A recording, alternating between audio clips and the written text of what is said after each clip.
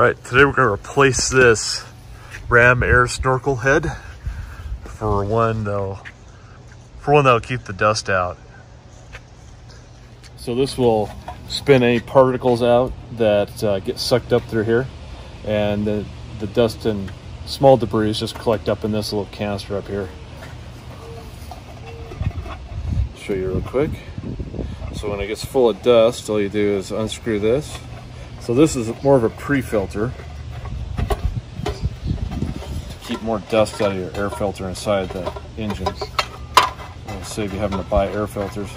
And if you've ever driven with a Ram air snorkel on in a giant snowstorm like I have, it will fill up your air intake with snow. So that's it. All you do is take that out. This takes the air from through here, and then everything gets collected through here as it spins out, and then all the fresh, clean air goes right down through there into your snorkel.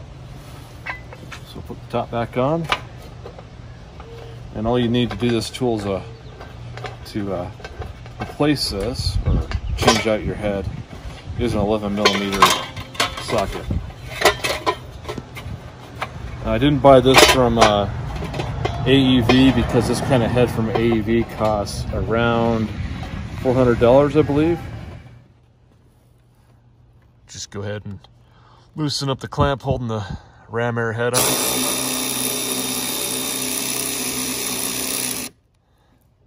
There you go. And wiggle it off.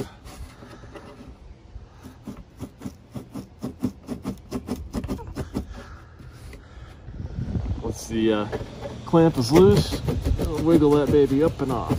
There you go. There you go. Nice and dusty inside. All right. Skating quit.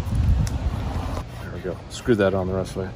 So I found this spin filter on Amazon for $25. It's a 5-inch diameter. And what we do is push it on like that. All right, so we bought this pre-filter for desert and dusty conditions, and it was only 25 bucks on Amazon. I do need to modify it just a bit. We got about an inch of room here. I want it to drop down and just sit a little more flush down like the stock one did. The stock one was a Ram air, which rams dust and crap down the throat of your truck as you're driving, I guess. So we got this one just for the desert probably. It should separate out more dust from the air filter. It's cyclonic, so all the dust spins around inside here and gets trapped before going through your air filter. So I'm gonna cut about an inch out of the inside here. I didn't buy the AEV one because it is like 400 bucks, I think. And this guy on Amazon is just a 5-inch pre-filter that cost me $30. It's not the best shape, but I guess that's what you get for 25 bucks. I'm gonna try it out, see how it works. I'm gonna trim out about an inch of this webbing in here so that it goes down a little more flush. All right, so we're just gonna trim about an inch out of here.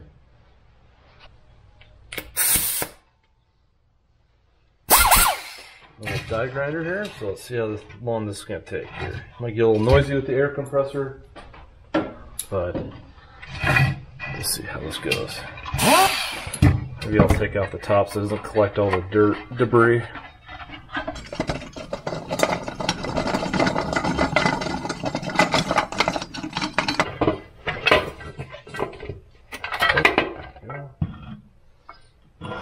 Set that somewhere.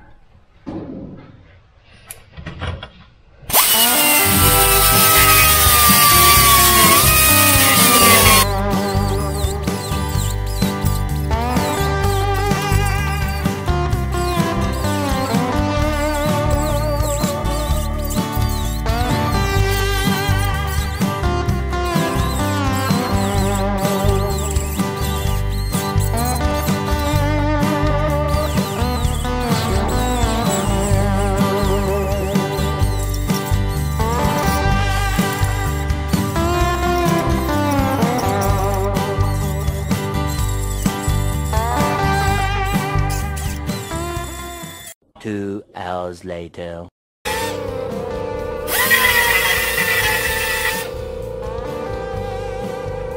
Alright, we'll do a little test fit on that, then come back and clean it up a little bit more.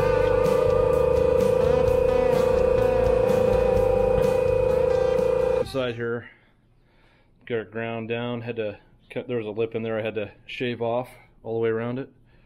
So now we'll test fit it, see how it does.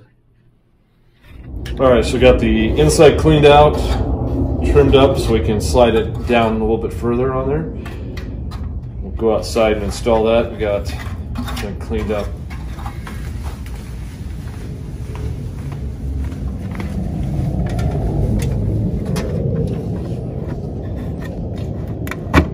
Okay, there she is.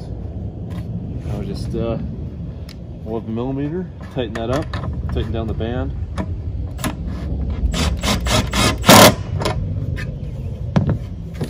All right, nice and secure.